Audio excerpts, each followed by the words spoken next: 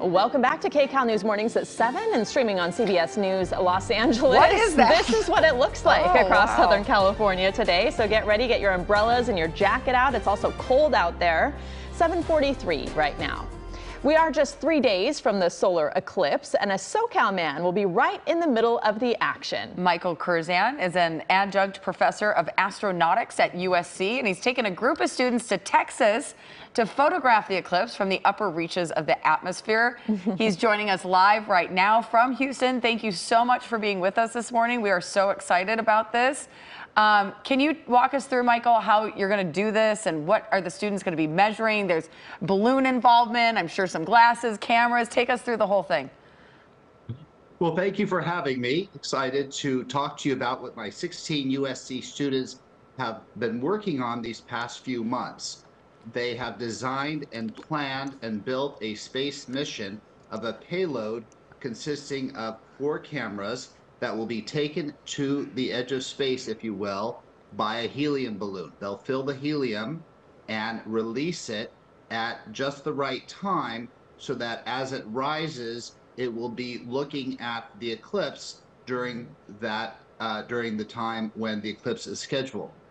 What you're seeing is pictures from the dry run last week where they tested out the system for launching the balloon and operating the electronics on board. This is so exciting. It must be like the Olympics of science for you all who study things like this year round. And this is giving your students an opportunity to kind of conduct unique research. It's a really clever idea twice in 1 year. But what can all of us, these who don't know that much about it, what can we learn from the eclipse and what should we be paying attention to? Well, this opportunity to understand geological phenomenon and experience it firsthand. As we transition from summer to winter, there is the opportunity to for the moon to pass through the sun and create this unique phenomenon that doesn't happen every year. And so we can see it firsthand and understand kind of the orientation of the planets and planetary bodies to see what is happening.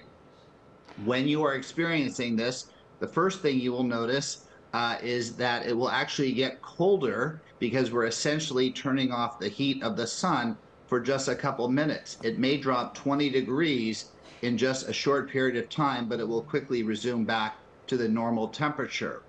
Another thing to take into account is what's called, I think it's the Purkinje effect, is the tendency for the peak luminance sensitivity of our eye to shift towards the blue end of the color spectrum at low illumination.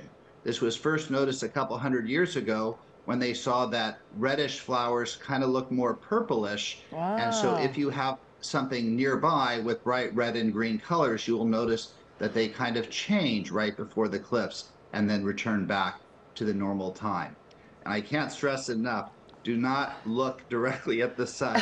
Make sure you're using approved eyeglasses because you can do permanent damage even in a very short time. Just a few seconds is not a protection from the hazard. That is so important. Rudabeh actually has a pair Our meteorologist of those. Secured them for us. She takes good care of us. Excellent.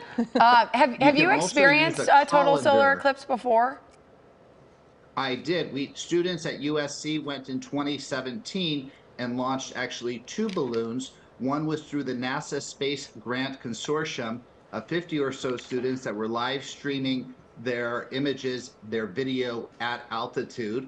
And we also flew a balloon in the design of the Aeroscene project with artist Tomas Saraceno of a solar or infrared balloon. So we did both of those back in 2017. Well, it's amazing. I can't wait to see the images you all capture. Yeah. I'm sure this will live on in history, your experiment here and your study and research. Thank you so much for joining us and enjoy the eclipse. Thank you for having me.